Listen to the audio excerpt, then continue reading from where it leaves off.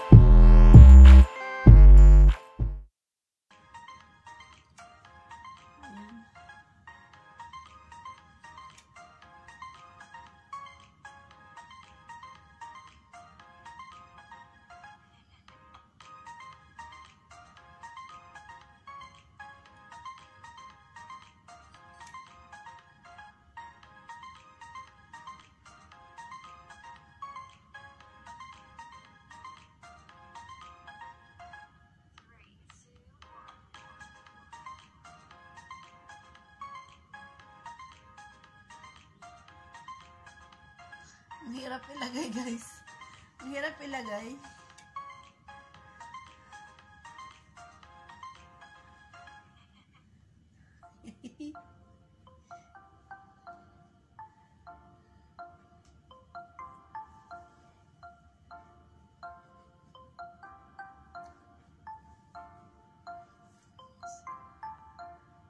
Mahirap ilagay pala yung maliit, guys. Kailangan malaki.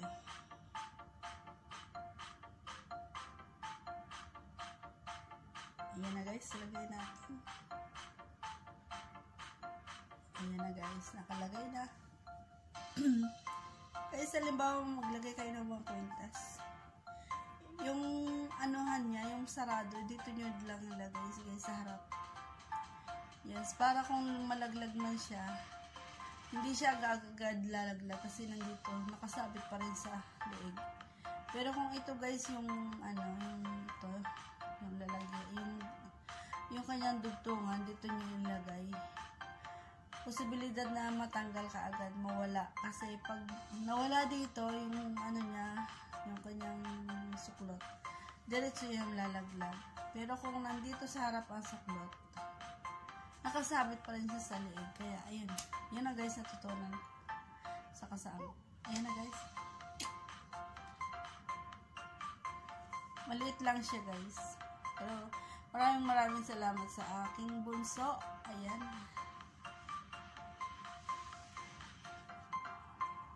Kahit pa paano nagkaroon ng kwintas. Meron naman ako, guys, mga alahas. Pero nasa Pilipinas kasi in case na may kailangan at walang pera, may isasangla nila. Kaya ayun. Ayun, guys. Kaya mag-invest na kayo ng mga alahas, guys. Mas mahal to sa Pilipinas. Mahal to pagka yung bininta sa pawn shop. Kaya yan na, guys. May hikaw naman ako. Meron akong sinisinggin. Pulsilas na lang wala. Saka hindi kaya ako, guys, mahilig sa mga ganitong Kaya wala akong gold. Hindi, yun yung gold ko. Iniwan ko lang sa Pilipinas kasi hindi ako makisuot na ganyan. Mas gusto ko pa yung pera ay naibili nito, mga ganito. Mas gusto ko pang itulong sa kapwa, guys, na naghihirap.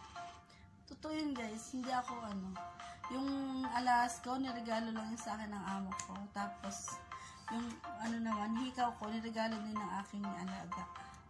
Kaya, wala akong binili, guys. Ito naman, niregalo din ng aking bunso. Kaya, hindi ako, mahilig. Hindi ko nga sinusuot. Ayan na. Ayan na. Thank you very much sa iyong pag-gift. Appreciate ko naman na kasi pinagpaguran mo yan. Kaya, ayan na. Thank you. Thank you. Thank you. Ngayon lang ako nagkaroon ng ng gift na galing sa anak ko. Kasi naman, ngayon lang naman nagkatrabaho ng anak ko. Kaya naman. Inom muna tayo, guys. Sobrang asim. Ay. Ito na lang tubig.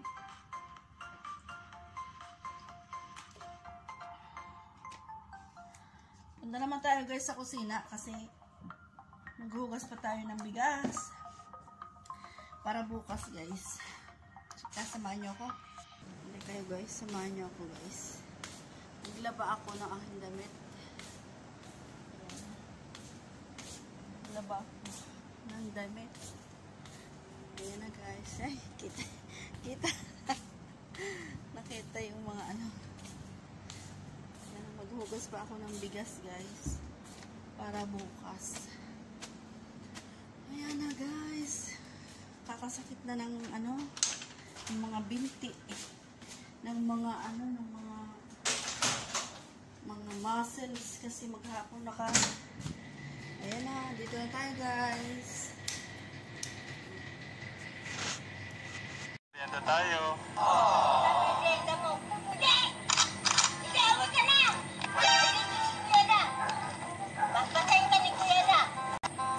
May dala akong bulaklak. Hindi nga pwede! Paano ba? Gusto mo tatay kita?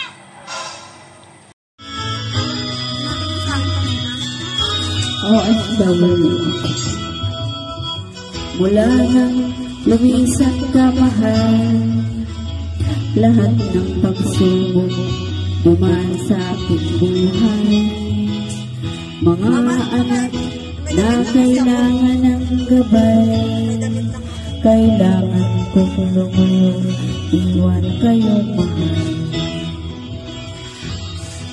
Mga ibang bansa ang lunas sa katuparan ng pangarap upang mabigyan ng magandang bukas. Kailangan kong gawin ang nararapat sa mahal kong mga anak. Alam kong darating ang isang araw, makakasama ko aking mga mahal. Makikita ko at mahanggang muli. O kay sarap malasap ng tagumpay. OFW ako sa gitnang silangan, nagtiis ng lumbay sa mga mahal ko sa buhay. Pagod at hirap kasama ko araw-araw upang makamtan lang ang ginhawa ng buhay.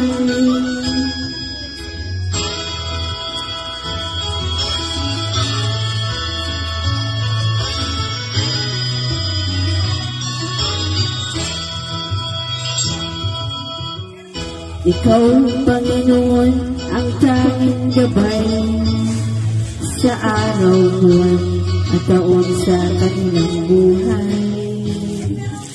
Ngayon, nakamit ko na ang tagumpay. Salamat, salamat sa iyong mahal. OFW ko sa gitnang silangan, nagtiis ng lumbay sa mga mahal ko sa buhay. Pagod at hirap kasama ko araw-araw upang makamtan lang ang ginhawa ng buhay.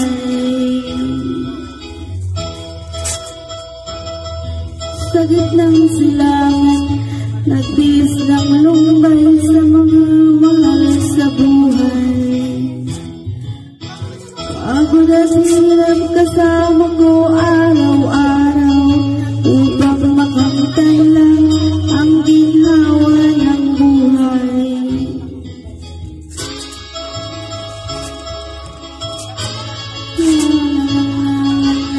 La la la la la.